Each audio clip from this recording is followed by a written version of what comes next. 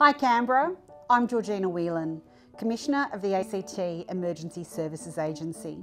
As the end of the year approaches, it's a time to look back and reflect on the achievements and the challenges that we've overcome as an agency throughout 2021.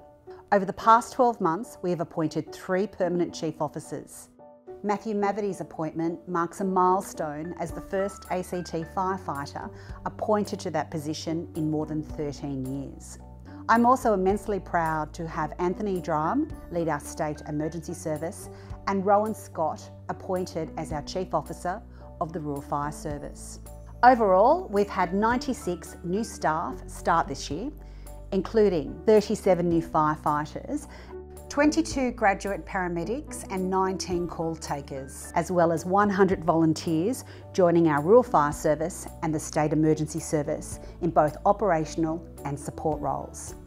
On the front line, our emergency communication officers answered more than 54,000 calls to 000. And firefighters, paramedics, staff and our fabulous volunteers reviewed nearly 85,000 incidents. Significant training and development opportunities have occurred within our team of teams. I would like to celebrate the 20 new station officers and 5 new commanders that completed their development programs, as well as the 20 Rural Fire Service members that completed advanced firefighter training, 21 members that completed their crew leader qualification, and our 12 members that upskilled to divisional commander.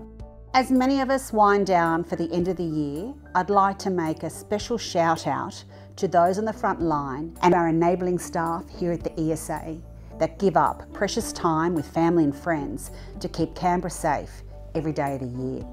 To you, the Canberra community, I would like to wish you a happy holiday and hope that you do have the opportunity to rest and recharge over this summer break. Merry Christmas, Canberra, and I look forward to seeing you all in 2022.